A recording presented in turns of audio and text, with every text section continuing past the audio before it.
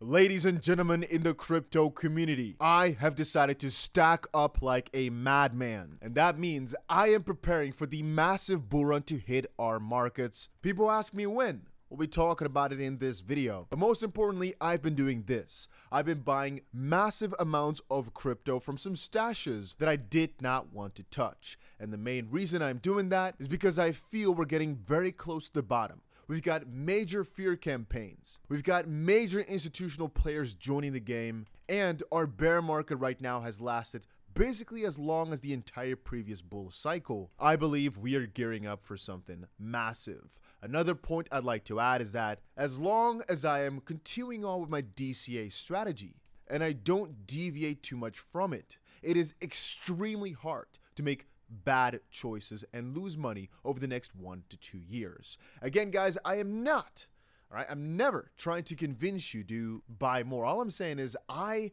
have personally decided the best course of action is to go a little bit crazier, but not actually only on XRP or anything like that. I've been deciding to buy more different altcoins. Some of the bigger ones though, like Chainlink, for example. I think XDC is pretty amazing. Just some of these big altcoins. But I've also decided, call me crazy, call me stupid, but I have decided to also buy more gold and silver.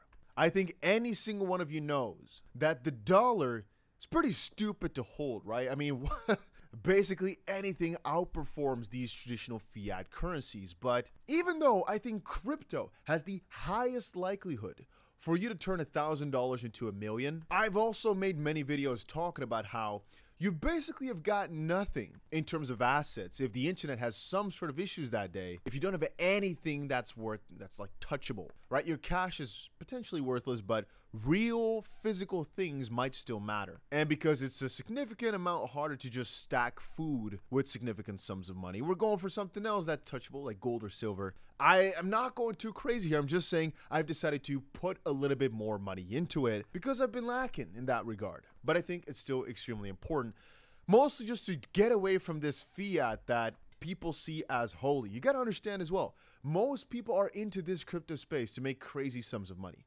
But the fun part is they don't even have their exit plan. They don't even know what exactly they're going to do once they've got this money. And that's why I'm trying to prepare you right now. I have already been in crypto for a decade. I've seen multiple different bull markets. And let me tell you 2 things.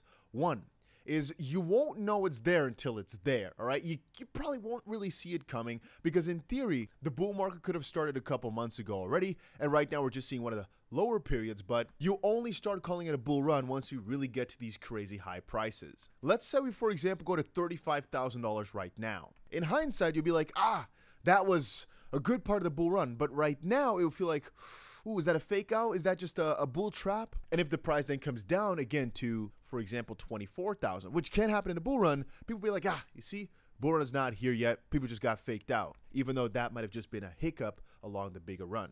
And point number 2 is that money comes fast. So this is so crucial here. You've got to have a plan.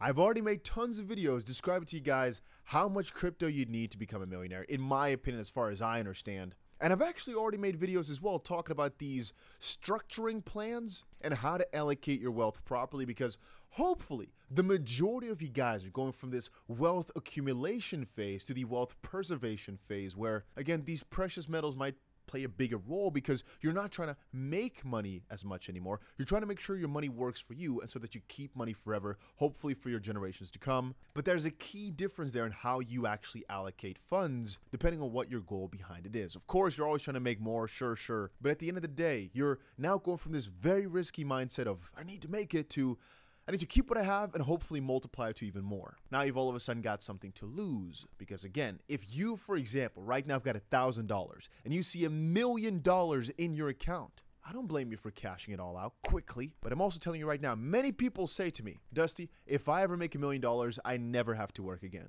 And I always come back at that by saying, well, it kind of depends on where you live. It kind of depends on how old you are. It kind of depends how the economy comes around because really, depending on where you are, guys, $1 million is not that much to survive off of, or to basically let the next generation survive off of. I know a lot of people will never earn $1 million in their entire lives working every single day. I understand. But the majority of people watching my videos are from the US, where $1 million is a lot, but you've got to pay your capital gains. They're going to find some other ways to start taxing you more and more. If you don't think of a good plan right now, the moment that you've got it, you might make some crucial mistakes. Like, for example, cashing it out the wrong way, leading you to get too much freaking tax, all right? You get no breaks. Or cashing it out at the exact wrong time, or doing it in a stupid manner. Fun fact, for example, if you want to cash out, let's say $25 million right now, how would you do it?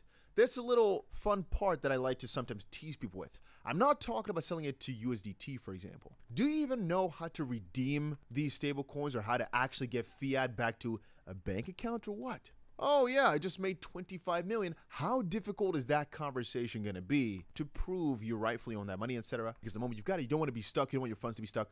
Look into these things. Where can I cash out? What are the fees like? Which exchange will I use? And I always have a backup option as well. Which bank accounts can I cash out to? Which countries should I do it at? Will I move to another country? And now I'm gonna show you a video, all right? And this is mostly just to prepare you guys for how crazy things are.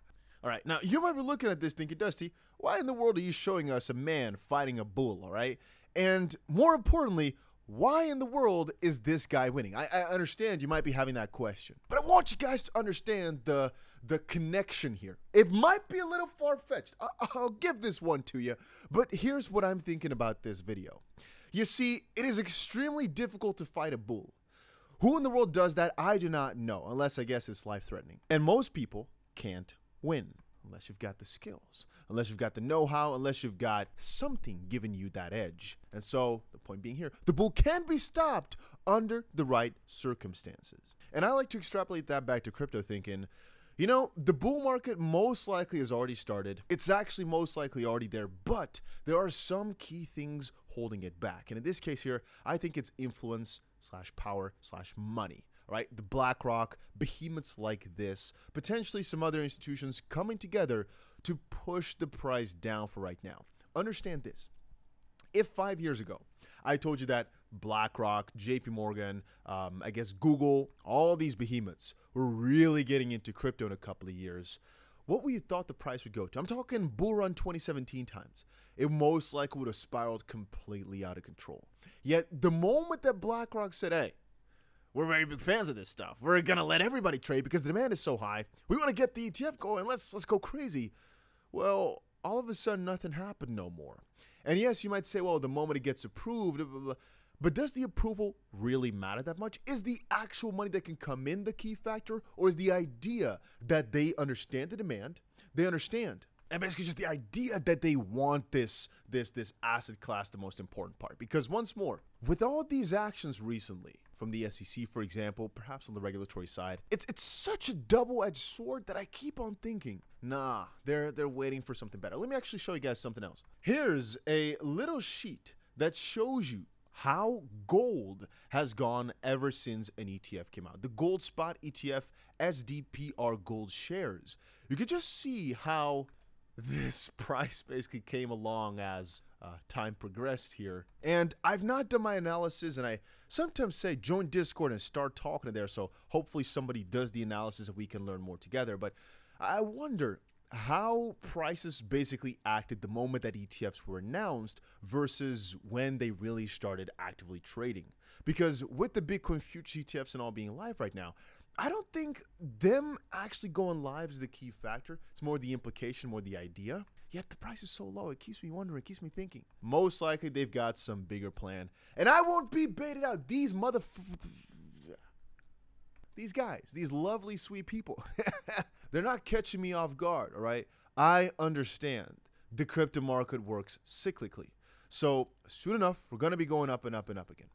All I've got to do is buy and wait it out. Buy and wait it out. In a couple months, you'll look back at these videos and think Dusty was so freaking right.